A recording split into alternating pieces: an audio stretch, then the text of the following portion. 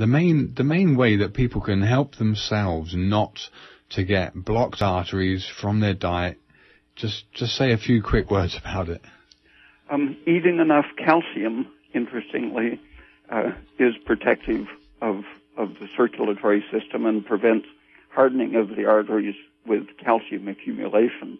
Okay. Because the parathyroid hormone rises when you don't eat enough calcium or eat too much phosphorus. And beans, wheat germ, and meat are very high in phosphorus and low in calcium. Right. And vitamin K is very powerful at preventing calcification of the arteries.